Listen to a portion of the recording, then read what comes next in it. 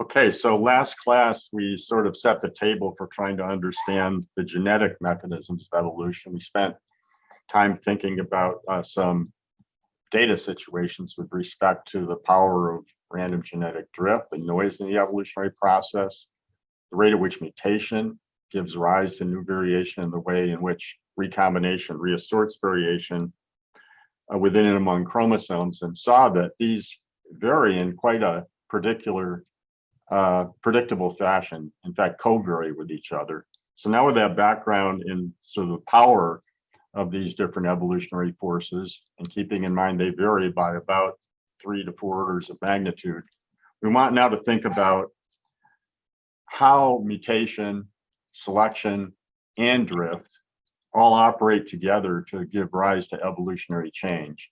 So today's lecture will be the most technical of all the lectures I'll have to give. I'm glossing over a lot of the mathematical details. Rest assured they're there, but I'm trying to get the general points across as best with going at things from a purely verbal fashion.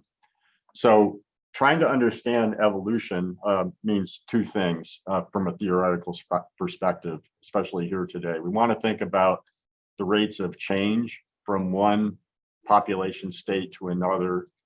And then, as we'll see in a second, we want to also think about the equilibrium status of populations over time when things stay constant. So there's two ways to think about rates of change from one state to the other. So I'm just giving you the big picture now, and then we'll elaborate a little bit more.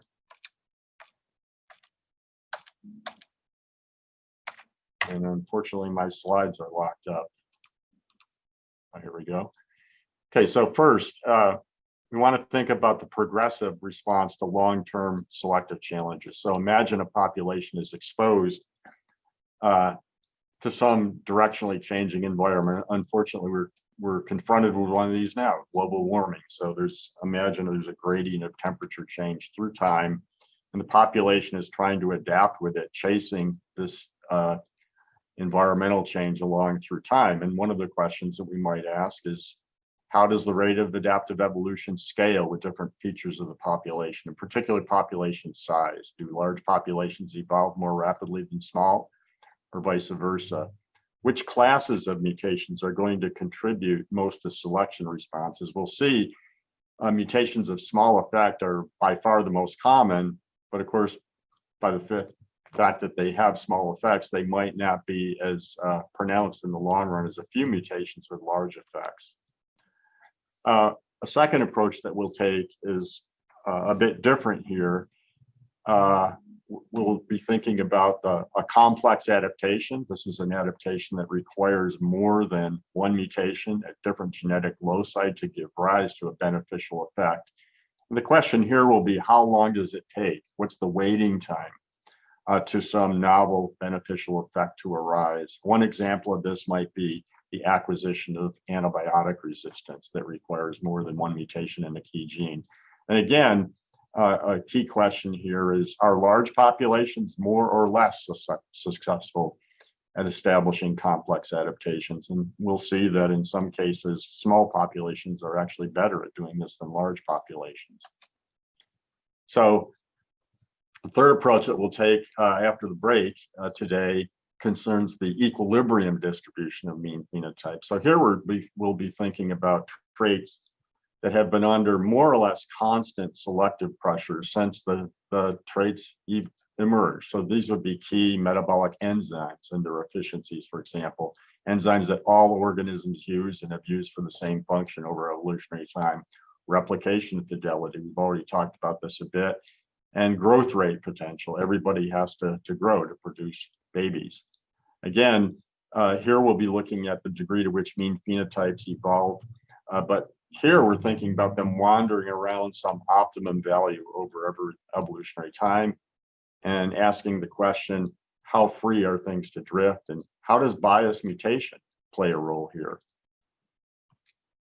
So just as hearkening back to last lecture, just to really re-emphasize this issue of effective neutrality and the magnitude of selective effects and why this is important to evolution. Recall that we talked about how the probability of fixation of a new mutation scales as a function of the relative strength and the power of random genetic drift. So if these are at a ratio near 1, we say that things are roughly in the vicinity of effective neutrality. And if this ratio is much less than 1, drift wins and selection is completely ineffective, even if there's differences in the selective advantages of different traits. And if the strength of selection is far greater than the power of drift, then selection wins. So this is something we're quite interested in, because if we want to think about the response to natural selection, we need to know what the distribution of mutational effects are. So this is just a repeat of a graph I showed before. Again, to the left here, any mutation that has a small enough effect relative to the effective population size is going to just behave as though it's neutral, go to fixation at the same rate as a neutral mutation. And then we go over to here, if it's a beneficial mutation, it can sweep to fixation at a relatively high probability.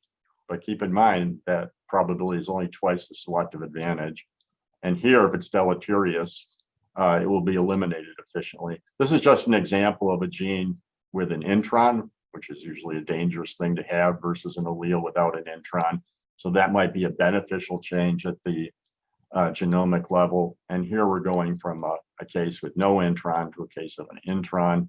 You're picking up you're making your gene easier to break, and you have a bioenergetic disadvantage. So there's a flip side of one being removed and the other being fixed in these different contexts. So for genetic drift to impose different barriers to evolution in different lineages, we have to have genes with intermediate mutational effects, so that in some cases, large populations, those effects can be felt, and in other cases, small populations, they cannot be felt.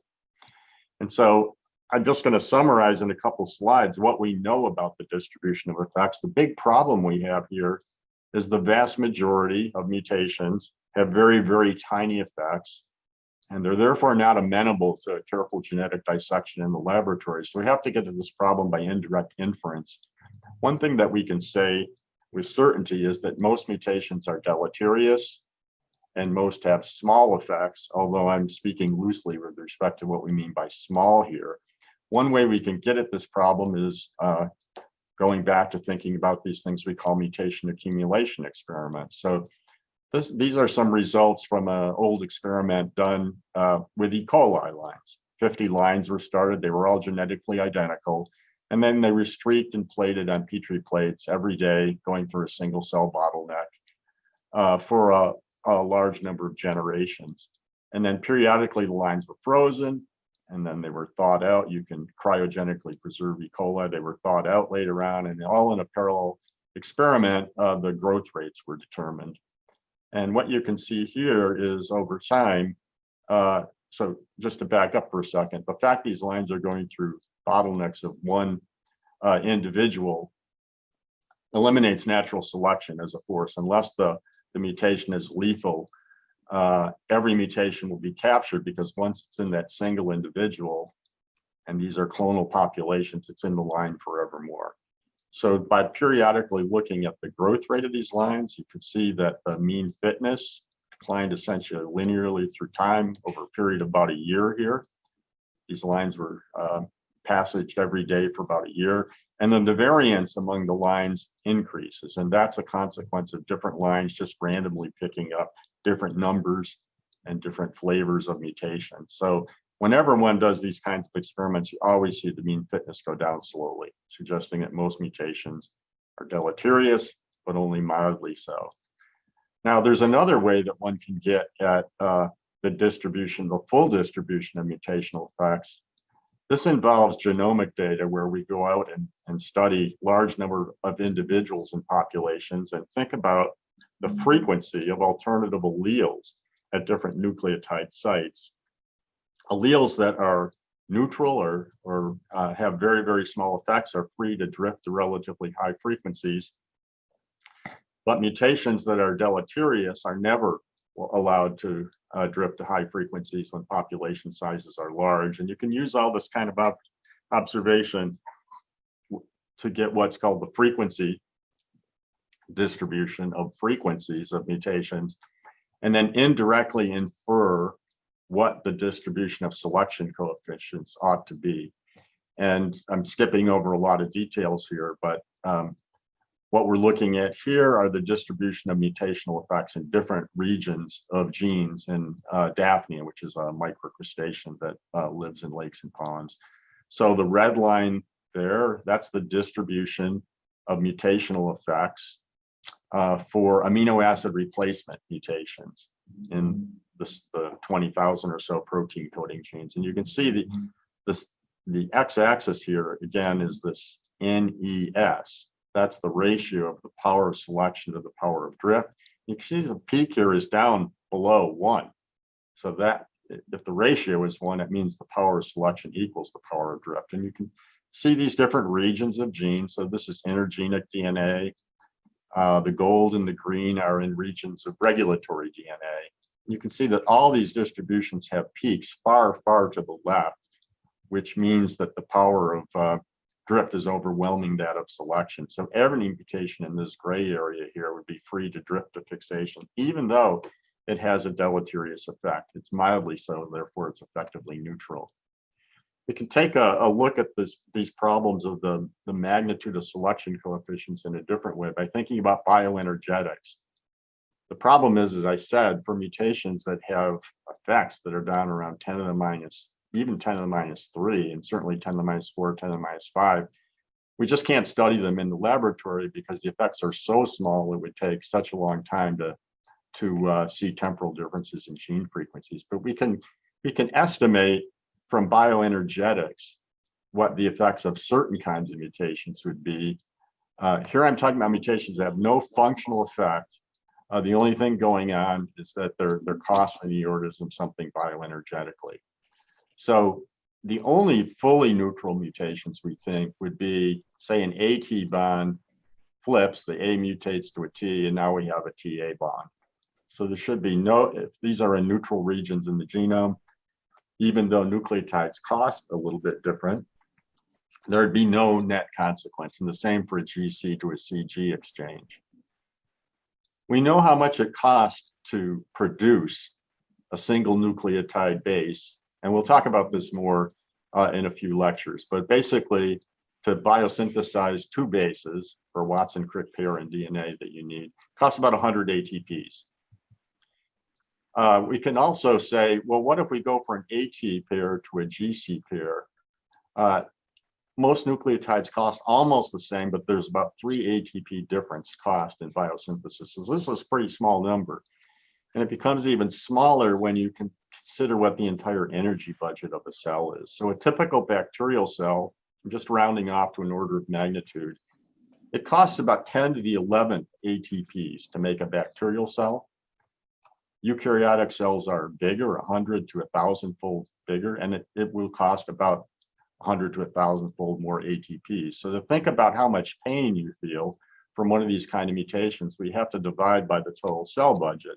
So again, just rounding off to the nearest order of magnitude, the minimum selective cost of a mutation in the bacterium is about 10 to the minus 10, and the minimum of a eukaryote is about 10 to the minus 13.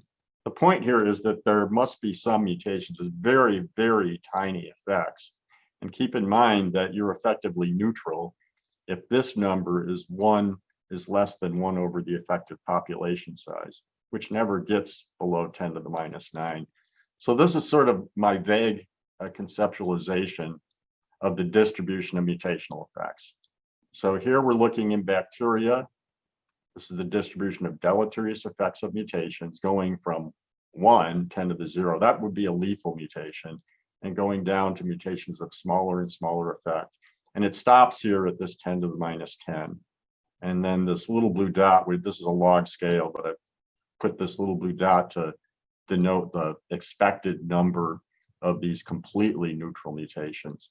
So there's been a lot of work done in protein coding genes, and we vaguely expect mutations for amino acid replacement sites to look something like this. This red line here, 10 to the minus 9, is 1 over 10 to the 9. 10 to the 9 is roughly the effective population size of a bacterium. So in bacteria, almost the full distribution of mutational effects is to the right, and selection can operate on all these quite efficiently. Now, when you go into small NE species like us metazoans and land plants, what happens is we still have protein coding DNA, and that's illustrated here, but the overall contribution is shrunk because the vast majority of the genome is no longer protein coding. In the human genome, about 98% of the entire genome is non-protein coding, whereas in bacteria, about 98% is protein coding. And so we expect there to be many, many more mildly deleterious mutations in a genome of an animal and a land plant. It goes down to 10 to the minus 13. So now you see, and the gray area here, I've just demarcated it anything below 10 to the minus 6. So that would be where the break point is for effective neutrality in a population size of 1 million individuals, which is a pretty good size for a eukaryote. So now we have this big gray area here of many, many more mutations that are effectively neutral. So that's all I can tell you at this point about the distribution of mutational effects. It's somewhat hypothetical at this point. And you'll perhaps notice that I've only talked about deleterious mutations. I haven't said anything about the form of the distribution of beneficial mutations, which is the subject of most of today's lecture. We might think it's sort of a mirror image with most beneficial mutations having very, very small effect. But again, because beneficials are tiny islands in the sea of deleterious mutations, it's very, very difficult to say what their distribution is in any quantitative way. So the big unanswered question in evolutionary genetics. So we're going to go on to some theory soon, but I just want to sort of provide a setting for the thought processes we'll go through by looking at these results from some E. coli experiments. Rich Lenski has spent his entire life, his entire professional life, passaging 10 mil cultures of E. coli day after day after day. I guess he's probably been doing this for about 40 years now. And when he started this experiment, we couldn't sequence DNA, but he froze everything away over time. This is what happened when people started sequencing the DNA of all these lines after 60,000 passages of E. coli. And I'm showing you results from 3 different experiments here. In each one of these panels, this would be one 10 milliliter culture. You can see evolution happening on a time scale of a few decades. Each one of these lines here is a mutation that arose, and if it goes all the way up, it went from a frequency near 0 to fixation. What you can see over time is that there's gradual sort of progressive fixation of different mutations in these lines. You can see it in all these lines with some interesting dynamics that I'll mention in a second. And what happened in these E. coli lines up to this point was that the lines were evolving higher fitness, higher growth rates, about 30% increase in fitness over this 60,000 generation period. A couple things to note here. I've mentioned this before.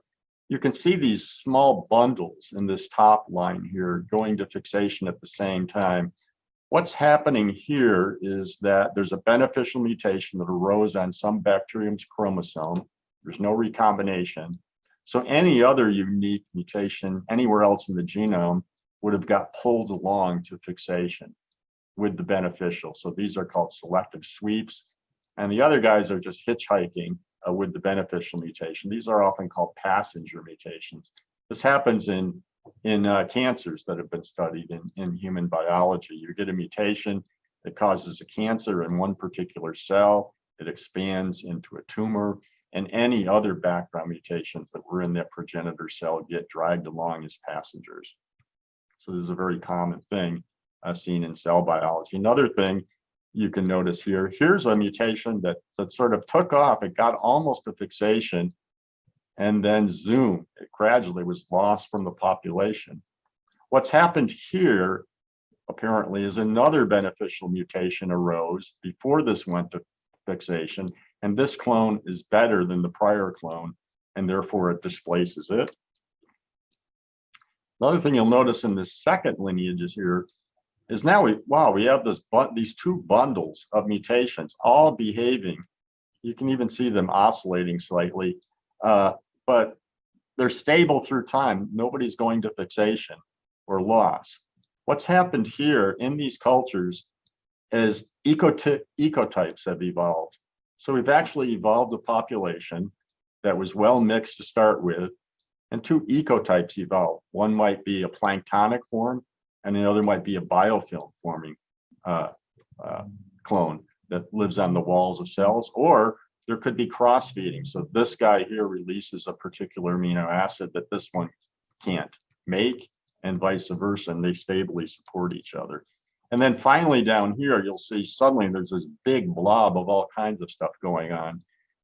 You'll see that's preceded by a rapid bundle increasing. What's happened in this particular population is a mutator arose. So a cell, an E. coli cell, picked up a mutation that created an increased mutation rate, hitchhiked presumably early on with a rare beneficial mutation that pulled the mutator mutation to fixation, and thereby creating lots and lots of variation in the future that you don't see back here. So that's sort of a big picture of what really goes on in real organisms in real observable time. So now let's think about, just let me close my door here for a second.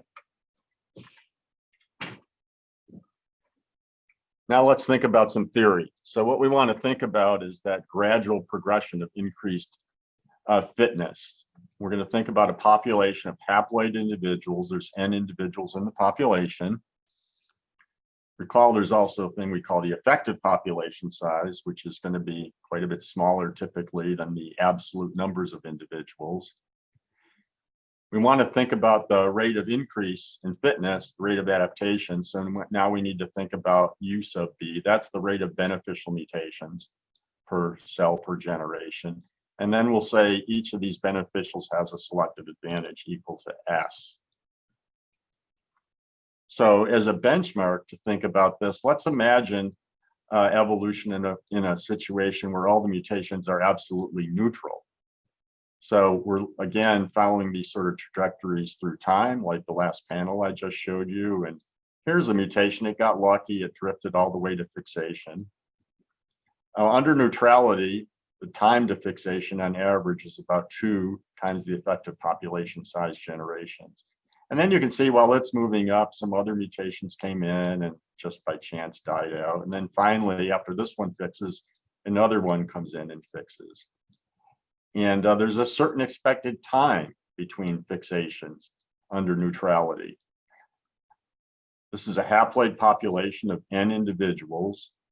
Each one's mutating at rate U, so there's NU mutations arising per generation. Mutations are neutral, so their probability of fixation is simply equal to the initial frequency. There's N individuals, a new mutation arises in one copy. And so the product of these two is the rate of evolution in such a population. NU times 1 over N, the N disappears, and the rate of evolution is simply equal to the mutation rate. That's a hallmark of what we call the neutral theory, that the rate of evolution is always equal to the mutation rate. It can be explained in this fairly simple way. But we're interested in adaptive evolution here, so we'll go back to the case where our mutations have a selective effect S. Again, the number of mutations arising per generation is the number of individuals times, in this case, the beneficial mutation rate, which we've seen before is going to be much smaller than the actual mutation rate because most mutations are deleterious. Now, hopefully you'll recall from last lecture that provided the population is sufficiently large, the probability of fixation of a new mutation is just twice the selective advantage times this discounting term. So this is the ratio of the effective population size to the absolute population size, which is typically less than 1. If the two population sizes were equal, this ratio would just go away. Anyhow, that's the probability of fixation. That's the number of mutations entering each generation. So the rate of fixation of beneficial mutations over time is just the product of these two numbers. The N's in the numerator, and so the denominator goes away. And the prediction is that the long-term rate of fixation under this ideal model is equal to the product of 4 terms, the first just a number 2. But I think this will make, I hope this will make some intuitive sense to you. There's 3 things contributing to the long-term rate of fixation of beneficial mutations. Population size, the more individuals there are, the more mutational targets there are. S, the more advantageous the mutation is, then the more likely it is to go to fixation.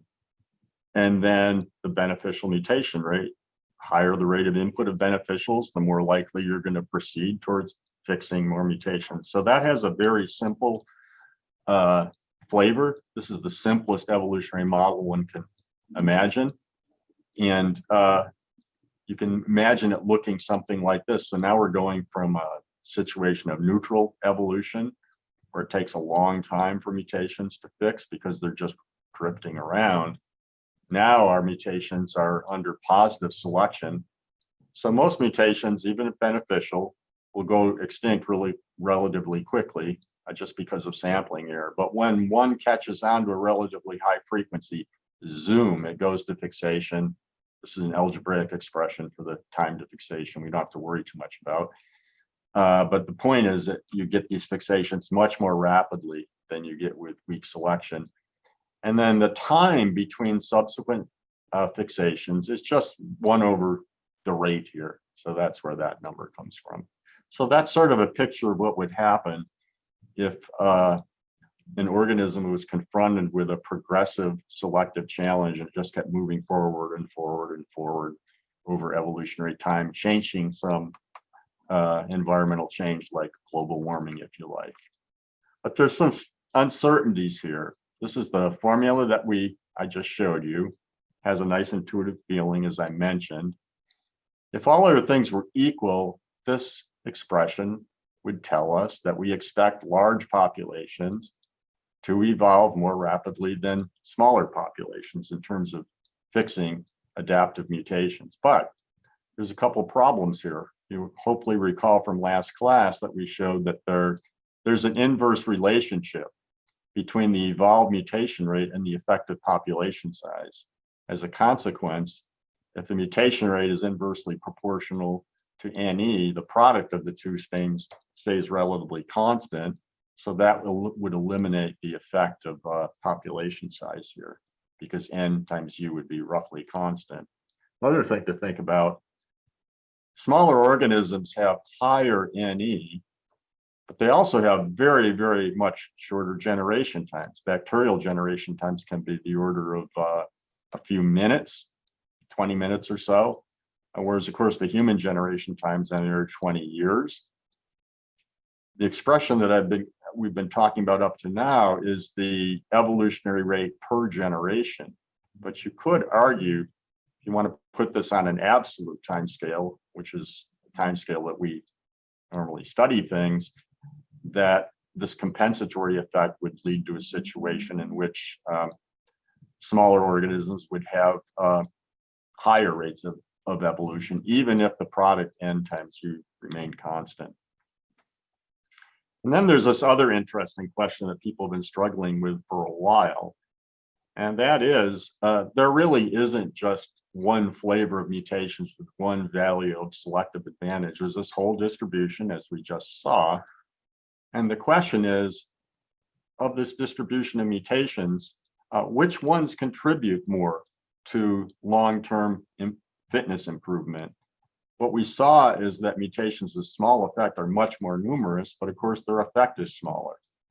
If we want to think about your contribution to fitness improvement, we have to multiply the rate by the effect, and now we've got an S squared in here. And of course, as S gets smaller and smaller and smaller, S squared gets really small. So that's the issue, is mutations with very small S might be more numerous, but they have this very low level of S squared. And of course, if S is too small, then it can't be selected on at all. So there's some vague idea that mutations of intermediate effect might contribute most to evolutionary progress in the long term. But what we mean by intermediate, of course, is going to depend on the power of random genetic drift. Let me just check where we are at this point. Okay, so I'm going to shift now to our second way of thinking about complex adaptations. So the way we've been thinking about evolution up to now, we've been thinking about mutations just progressively coming in, fixation after fixation after fixation. But we've been assuming that their effects are more or less independent of each other. But that need not always be the case. So for example, imagine there's two genetic loci here, and we start with a haplotype, little a, little b. So it's a haploid population. Little a might mutate to a big A, but big A doesn't like living on a background with little b, so there's a selective advantage. Your fitness has been reduced by an amount S sub d. Little b might mutate to a big B, but big B doesn't perform so well when it's on a little a background, so it's also suffering this deleterious effect. On the other hand, if we could get big A and big B together, that would be a good thing because they like each other very much. And now we have a fitness that's even greater than the little a, little b. So this is called epistasis. So there's non-additive interactions between the allelic contribution at the two genetic loci. They behave in a way that's not independent. There's many examples of this kind of evolution going on. So here would be hopefully a semi-familiar example. So many of our RNAs, the ribosomal RNAs, and even tRNAs and even messenger RNAs often fold up into stem and loop-like structures. And these stems consist of Watson-Crick pairs. So GC, UA, we're speaking in RNA now, so we have a U in there instead of a T, GC, CG. So you have these Watson-Crick pairs producing these stems.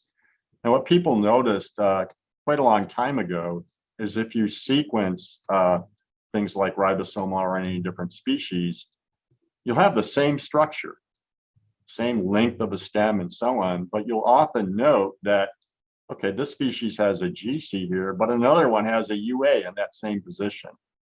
And that invokes a puzzle here. So you get a good bond between an A and a U, a good bond between a G and a C. How do you flip from one state to another? You would have to go, for example, one way to get from here to here would be the A mutates to a G, but now the G is trying to bond with a U. That can be done, it's a weak bond. And then the U mutates to a C and we're back over to here, or it could, the G could mutate back. But the point here is there's an intermediate deleterious state. We see these things have flipped from one state to another over evolutionary time, but how do we get through this intermediate bottleneck of reduced fitness? That's the thing we want to discuss today, and with a little bit of theory thrown in. There's many other examples of this, ways to look at it. This is, as an example, this is a phylogeny of mammals, and we have frog as an outgroup here. And this is just one of many, many human disease examples. What people have noticed is that there are cases in which we know a particular amino acid substitution in humans causes a debilitating disorder. So here we're talking about the gene called the androgen receptor gene. And if you look at rabbit, dog, hyena, pig, human, almost everybody has a glycine residue at this particular position. If that glycine mutates to a serine, this causes major problems. So it's highly, highly deleterious. Interestingly, however, you look in mouse, the rodent lineage here, and they're fixed for this serine mutation. So if this is highly deleterious in every other context, so deleterious that everybody is stuck with a glycine, how could this happen in mouse? There must be a compensatory mutation somewhere else in the protein that renders this less deleterious, possibly even beneficial. There are many other examples of this in fruit flies and humans. So these are called compensatory pathogenic deviations, if you like. So something must be compensating for the switch to serine at this site. Something must be compensating elsewhere. Lots and lots of other examples of co-evolving sites in cell biology that are able to wander around over evolutionary time. So for example, Many proteins will learn assemble as multimers, not just as one polypeptide chain, but bonding with a product of another genetic locus. And there's going to be this binding interface. And there have to be certain residues along the interface that interact in appropriate ways to maintain that binding strength. But they're able to wander. Often one will see different amino acid compensatory mutations going on. Transcription of genes involves things called transcription factor binding sites. They're often small motifs like this one here. And a transcription factor has a particular flavor of binding site it likes, and so it's not binding inappropriately at other places in the genome. Transcription factor binding sites are also able to wander over evolutionary time. That must mean that the transcription factor's preference must also change over time. And you can think about many other cell signaling things going on, processes we call signal transduction, ways that organisms sense their environments. Vesicle trafficking in eukaryotes is a very, very complex, orchestrated cellular phenomenon with many, many different languages going on. And the point here is these languages can drift through time. You can sort of think about these as like dancing on a dance floor in the old days where people held on to each other and when they would dance across the dance floor. And they're adhering to each other in a special way, but they can wander all over the dance floor. So that would be like changing your position or your relative sequences, but each one is evolving in a coordinated fashion with the other one. So that would be a co-evolutionary dance, if you like. Now, what epistasis implies is that we have what's called a fitness landscape. This is a purely metaphorical way of thinking about evolution that has different peaks and valleys. And so that means that some peaks might be higher than other peaks. And then there's valleys here, but the way natural selection operates, it's always trying to pull you up the nearest peak. And so you'd like to be here, that's got the highest possible fitness. But imagine you start over here someplace. Well, selection will bring you up to Mount A peak here. But to get over to here, you have to go through a valley, a reduction in fitness, and that's not how natural selection operates. So if you started to move down here, selection would pull you back up. So the big question here is how can you make a peak shift from one suboptimal peak to one really good peak? And this is just a three-dimensional way of thinking about the problem. You'd like to be over here, but how do you get there when you have to navigate all these valleys in fitness? The only way you can get there, the argument often goes, is to go through a bottleneck in fitness.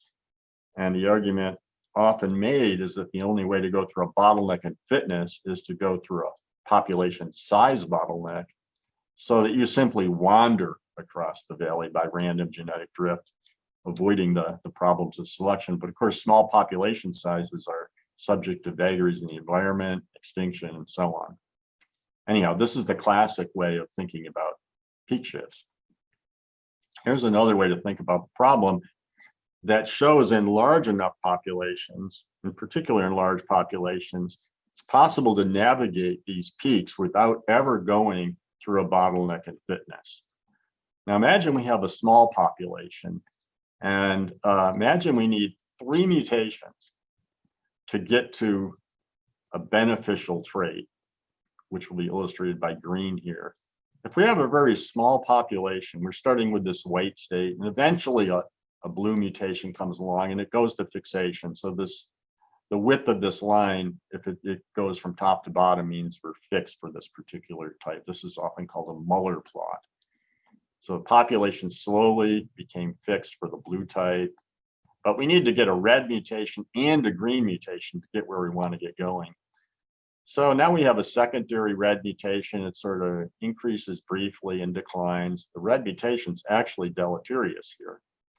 Here's another one that came up independently, increases then declines. And finally, something happens and this deleterious mutation goes through a string of some lucky generations of sampling and goes to fixation. So now we're up to a point we've got a bottleneck in fitness, actually. We haven't even yet gotten to the point where the next mutation that we desire has arisen. But now imagine a population that's really quite enormous. Because the population size is quite enormous, there's many mutational targets in the population size. So these blue mutations are arising all the time. Some of them are expanding. And in expanding with these bubbles here, occasionally one of the blues is producing a red, such as up here. But these reds are almost always there. The population is so large that virtually all mutations are almost always there.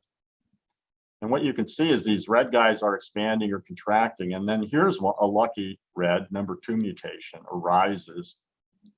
And boom, it gets hit with the 3rd mutation, which is really good. Having 2 is bad. So, but these are kept rare, so the population's not greatly suffering from the 2-type mutation. Then suddenly this guy comes along, creating a 3 mutation variant that sweeps to fixation quickly. This phenomenon is called stochastic tunneling, from a word often used in the physics language. The point here is that this beneficial 3 mutation haplotype has been able to go to fixation in a sufficiently large population, not a small population. And it's done so without bringing the population through a bottleneck in fitness. So you can make these peak shifts not so much in small populations as you can in sufficiently large populations, is the idea here.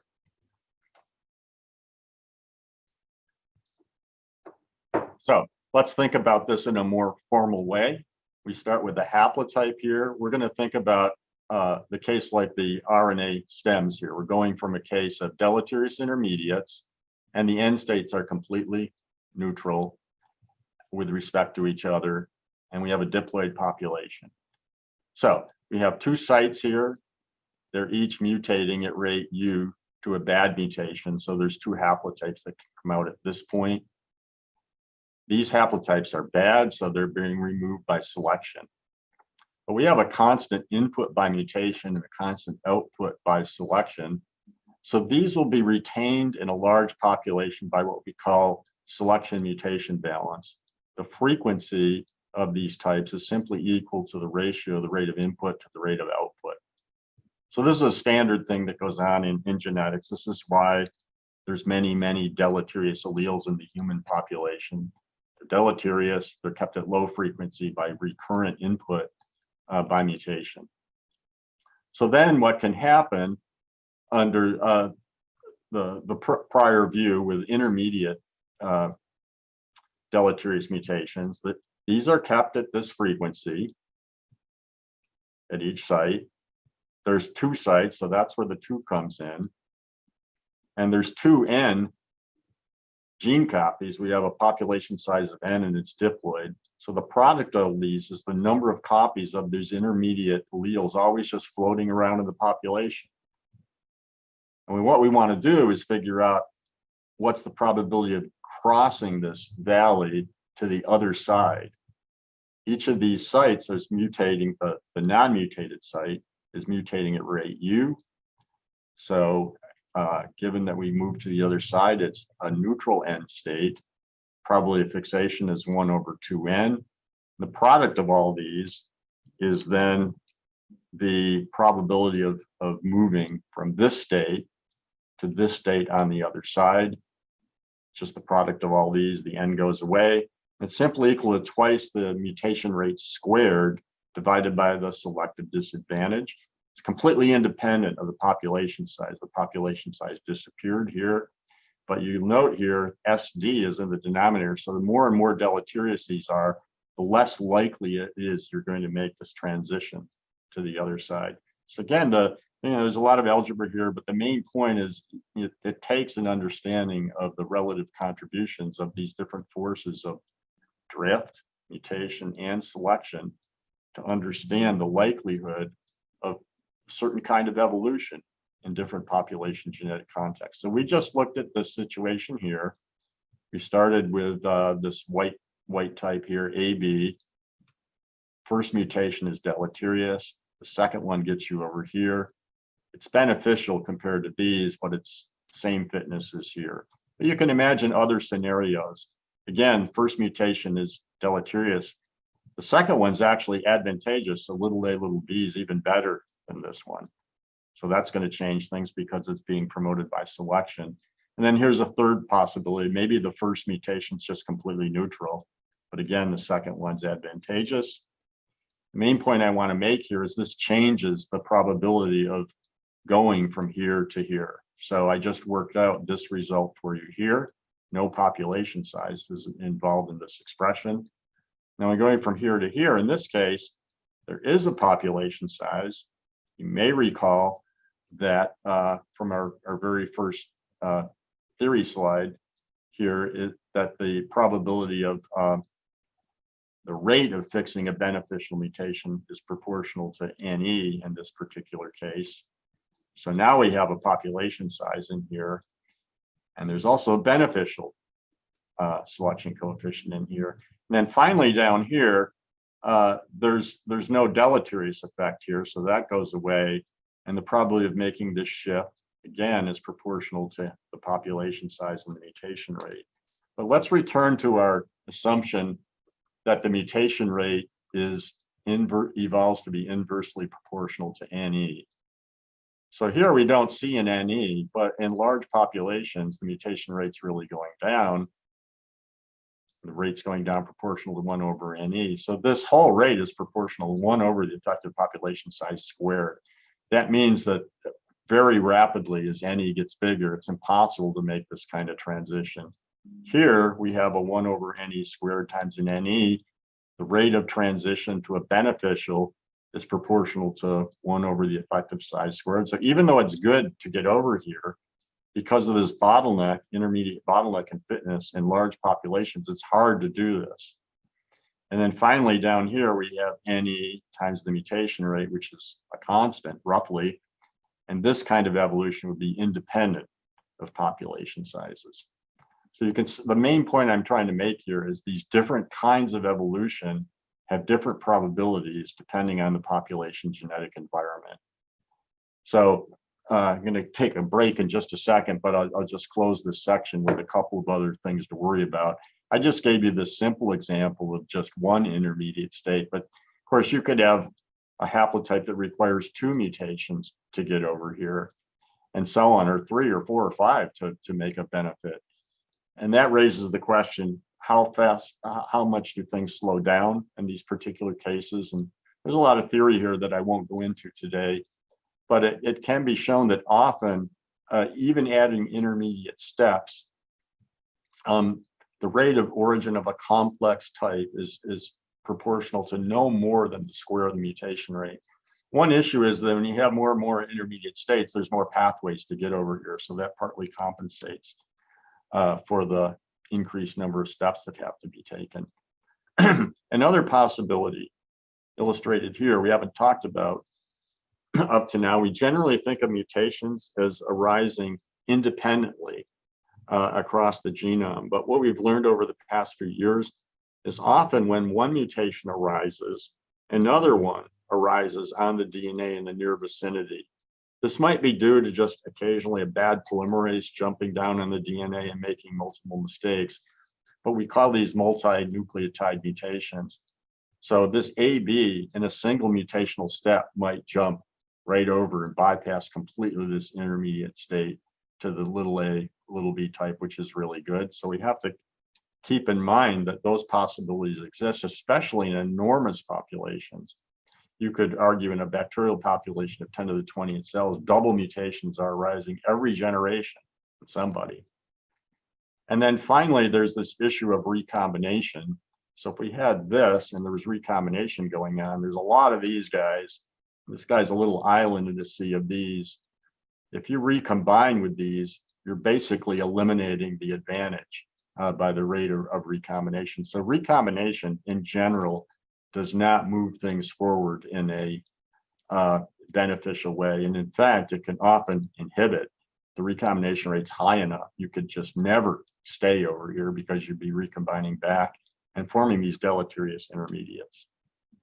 So those are just some things to think about, things that need to be worked out in future theory. So I'm going to take a break quickly here to find out if there's any questions that have accumulated.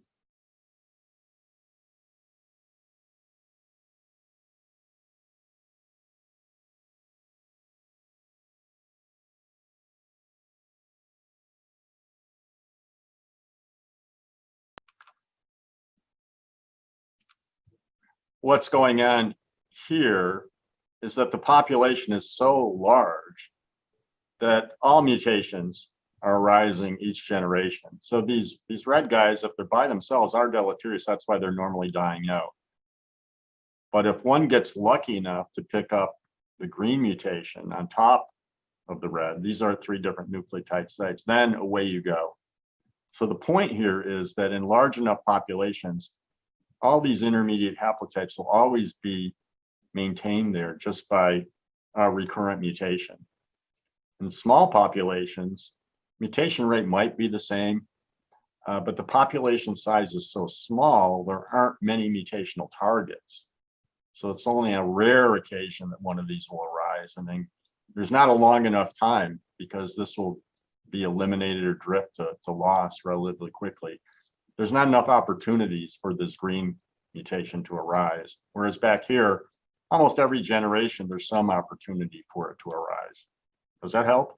Yes, that helps. So is it fair to say that in those earlier instances of that stochastic tunneling where the red got selected out, there were different passenger mutations that just happened to select those individuals out of the population?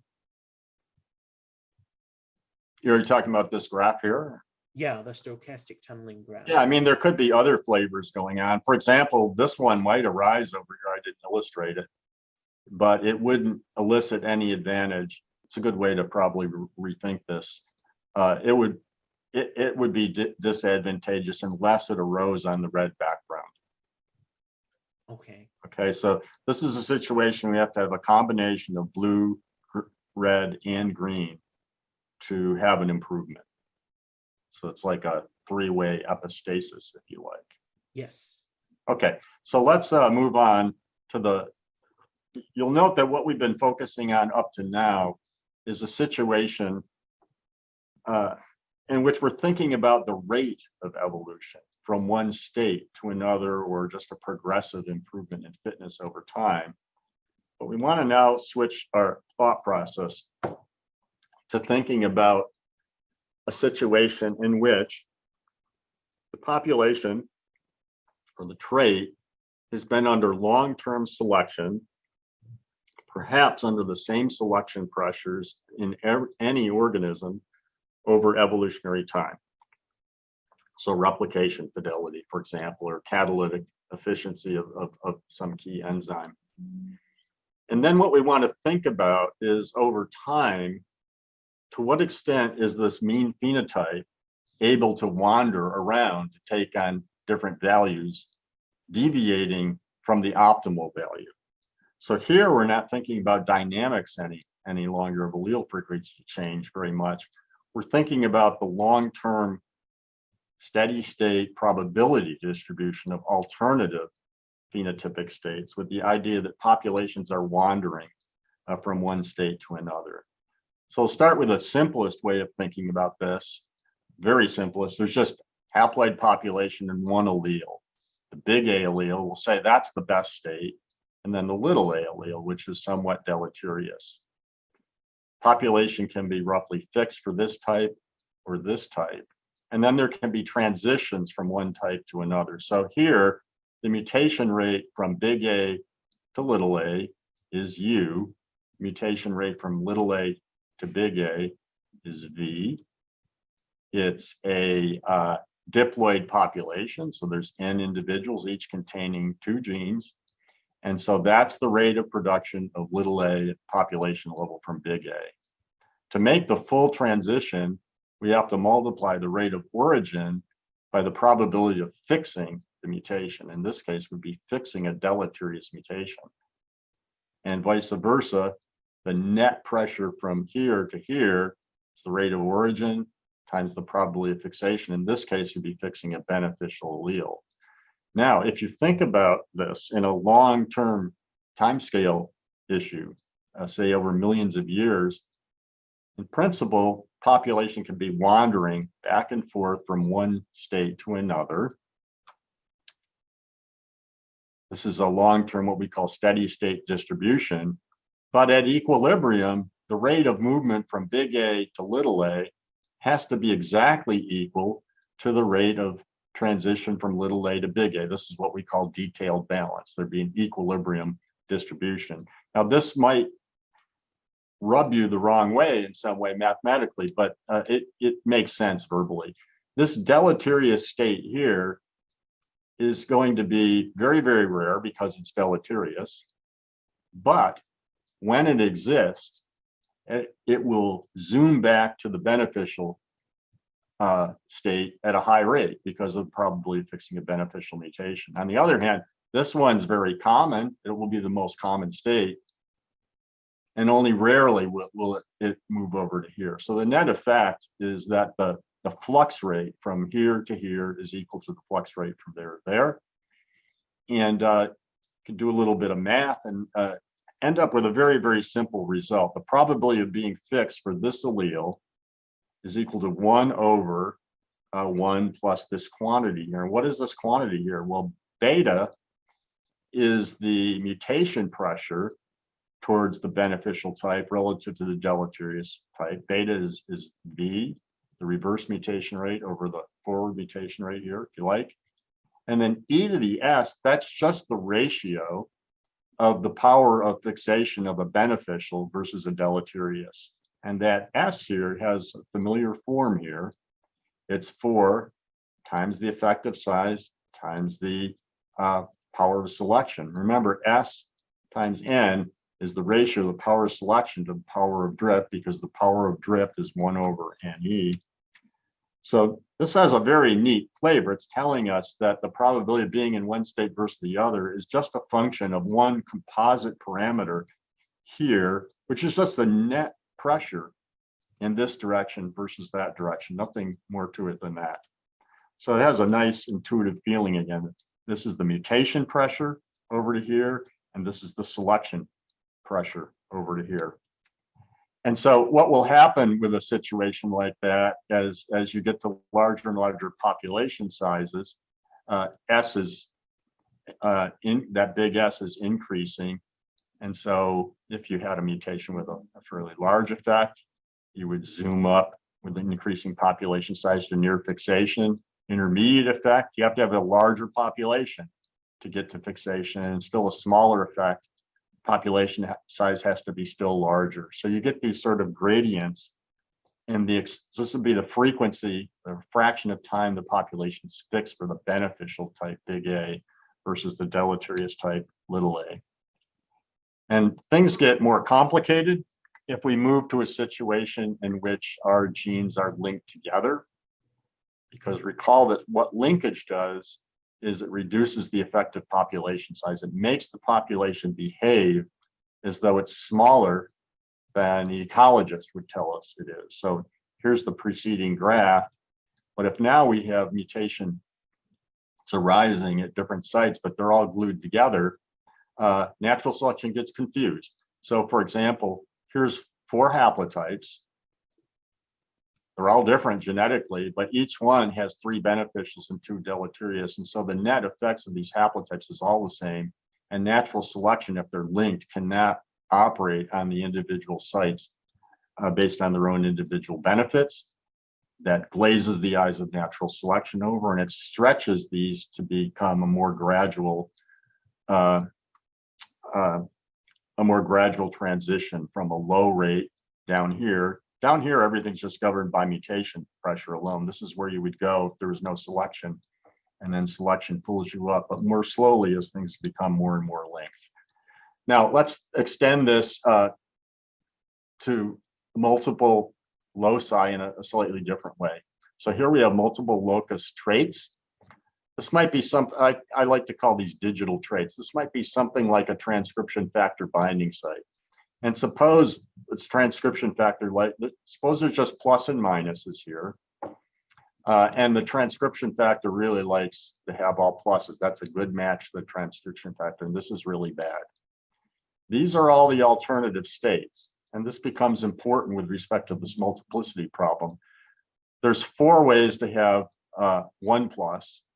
There's 6 ways to have 2 pluses, 4 ways to have 1 minus, and only 1 way here.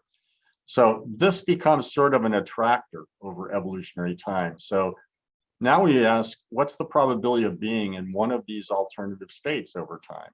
There's these transitions from one state to another, these stepwise transitions up and down. And without going through the algebra, I'll just say that each of these arrows pointing in the down is, we can predict what the probability of the population is in any of these states over evolutionary time. It turns out to be a Poisson distribution. Those of you taking statistics will know what the Poisson distribution looks like. And it's governed again by this one parameter. The good news, there's only one parameter involved. The bad news is that one parameter contains information about mutation, drift, and selection. But here I've shown you what these distributions would look like.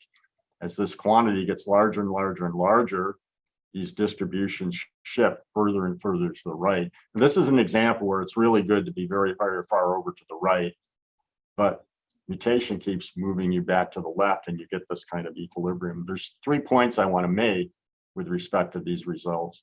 One is that here we'd be looking at a population or many populations all having the same mutational, selection, and drift parameters, but you can see there's a wide range of possible phenotypes. There's phenotypic variation even under uniform selection. Something to think about when we go out and try and match phenotypes to some evolutionary expectation and think every difference that we see in biodiversity is due to selection. Here, everything's under uniform selection and diverges at a certain level.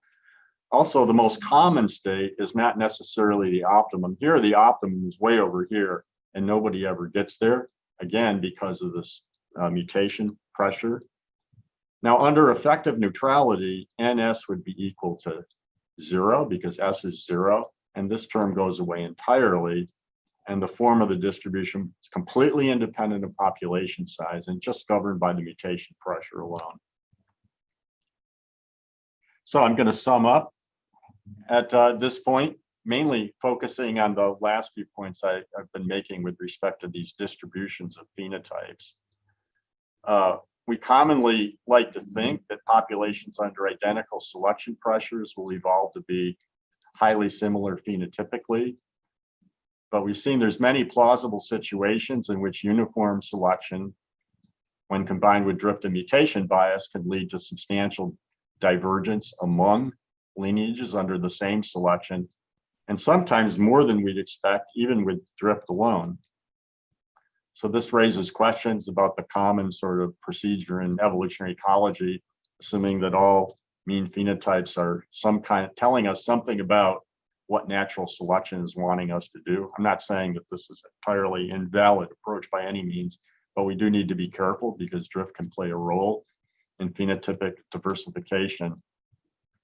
The drift vary hypothesis predicts that the mean phenotypes will sometimes exhibit gradients with the level of approach to molecular perfection increasing with the population size because that makes natural selection more efficient.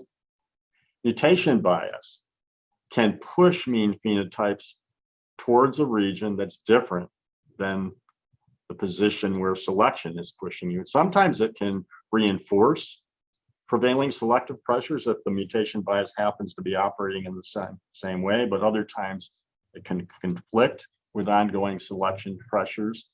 And what's important to realize is even if mutation is unbiased, it will still influence the distribution of mean phenotypes because of this multiplicity problem. So back here, for example, mean phenotypes will tend to gravitate to a situation like this simply because there's many more paths to that than to these other positions. So just with complex characters with many contributing factors, you will tend to gravitate to situations that are more accessible mutationally, even if mutation itself is unbiased. And that's it for today. If there's any questions at this point, we can finish up with some questions. I don't see any questions now, I think. Okay, so I think we can wind up for today. Thanks, Mike. You're welcome. So we'll see you on Friday morning. Yes, I think that's my Thursday evening. Yeah. Anyhow, 2 days from now. Right. Yes, that's right. Yeah. Okay. Yeah. Sorry for the slight mess up. We still haven't figured out how to get those pictures hidden Yeah. up in the right-hand corner, but But I hope because I sort of slightly more wanted to look at this model again a bit, the one that you talked about, this multiple locus problem. yeah. Is it in the PowerPoint presentation? Because I sort of missed some details there. Oh, the solution? Yeah. So, yeah. Yeah, that's published in an earlier paper. Yeah. Right. Um, Yeah. I think I need to look at it again. Okay. Yeah, I'll try to recall that. Yes. Okay. Yeah, in the simplest case, in small populations, those transition coefficients are just that's what got stuck. So if you go back to the thing with all the pluses and minuses, the point I wanted to make was that the probability of any one of those, I guess, 4 or 5 haplotypes groups, it's just equal to the coefficients on the product of the coefficients on the arrows pointing up and pointing down. So it has a nice simple way. You need to know what the coefficients are, of course. But yeah.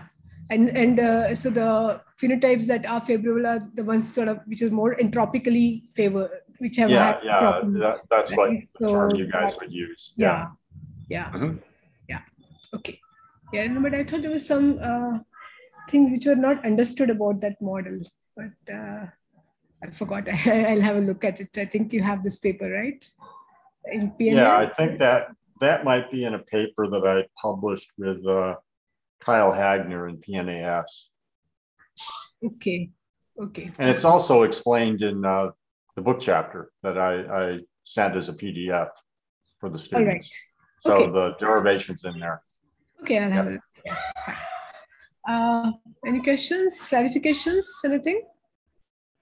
Okay, fine. Okay. So, yeah. Okay. See you in 2 days. Yeah, Okay. Bye-bye. Bye.